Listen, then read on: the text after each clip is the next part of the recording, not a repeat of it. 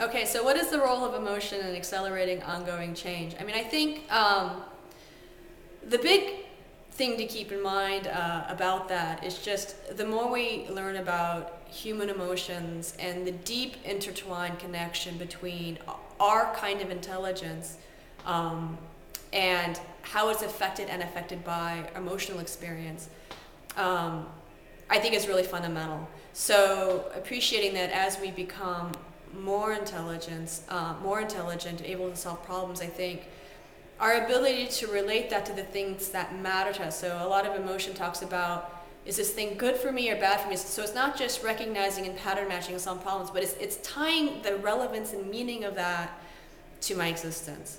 And emotion is foundational in that sense. And I think that certainly as we accelerate, intelligence, whether it's through augmentation or whatnot, I think the emotional side of that is going to be absolutely critical to make sure that the kind of intelligence we have continues to be relevant and meaningful to help us live better quality lives.